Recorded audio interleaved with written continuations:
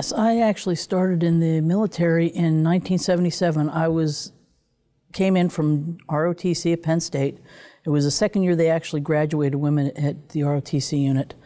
Went to the Signal Officers Basic Course, and from there I got an opportunity to go to jump school, which I did. Landed in the 35th Signal Brigade, which was an Airborne Corps unit at Fort Bragg. And from there I actually went to the 82nd Airborne Division as the DISCOM platoon leader. On the day I arrived, which was 15 June 1978, there were 4 of us, 2 enlisted and 2 officers that kind of broke the mold for the 82nd, so to speak, and we became the first women in the 82nd. From there, I went to the Signal Officers Advanced Course, then on to a follow-on assignment with the then 143rd Signal Battalion in Frankfurt, Germany.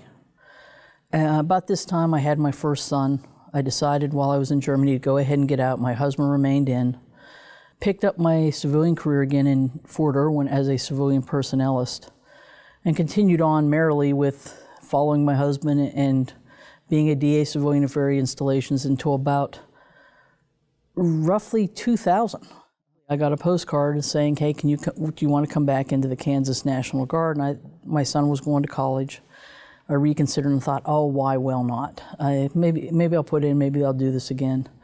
Only to my surprise to go ahead, pick back up for the Army Signal Corps in the Army, then the Army National Guard.